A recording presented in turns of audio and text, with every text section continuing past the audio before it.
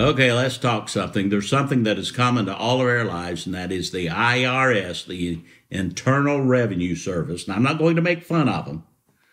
The Internal Revenue Service comes and knocks on our door. Well, one day, Jesus and the disciples had to pay a tax. The Internal Revenue Service said, stop and think about this. The government even taxed Jesus. Jesus, who owned everything, had to pay a tax to these simpletons. But anyway, Jesus is there, and one of the disciples come up and they say, I think it was Peter personally, they say, well, we got to pay this tax and we don't have any money. And so Jesus said, let me just quote what Jesus said. Go to the sea, throw in a hook, and take the first fish that comes up, and when you open its mouth, you will find a shekel. Now, let's stop thinking about that. I want you to take what you're familiar with, Peter. I want you to go over to the sea, and I want you to throw a fishing line in there. And the first fish you catch, of all the fish in the sea, I want you to find, and there will be a shekel in the mouth, not in the stomach, but in the mouth of that fish.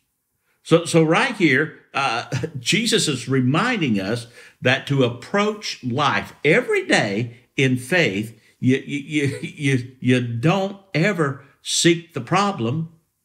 You don't talk about the problem. You don't talk about the problem. You don't talk about the problem.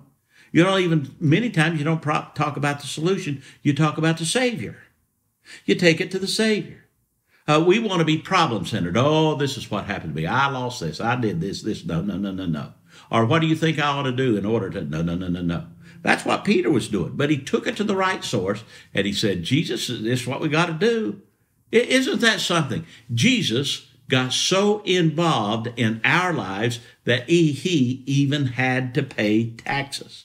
So we see in Psalms 18 that God is reminding us that through the prayers of the psalmist, as he prays to God, I will love you, Lord, my strength. In this psalm, God is reminding us once again, God is our strength. Did you get up this morning? Did you wake up this morning? Did you breathe this morning? If your heart beat one beat today, then God caused it to do that. If your lungs ingested air and then expelled it, then God gave you the ability to do that. If you got up this morning, God gave you the ability to do that. If you had a house or a bed, God gave you that. If you had something to eat, everything, all the details of life are a provision of God to you so that you can rise up and praise the Lord. So Jesus Christ is saying right now, I have given you, we call him the Holy Spirit, but Jesus calls him the helper. Jesus calls him the comforter.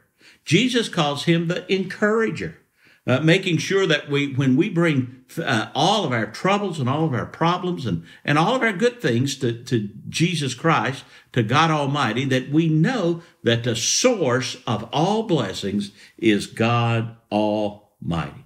What God wants you to do is quit depending on everybody else and start depending on him and him alone. Because everything you have has come from God. And it doesn't stop there. Because Jesus said, don't let your heart be troubled. Don't let it be torn apart. Don't be discouraged. Don't be worried. Don't be concerned. I've taken care of you here, and I'm going to leave you now. But as I leave you, I want you to know I'm going to be in heaven preparing a place for you. In my Father's house are many mansions. Were not so, I would have told you so. This is not the end of it. Jesus is going to take care of us for all eternity. Thank you so much. God bless you.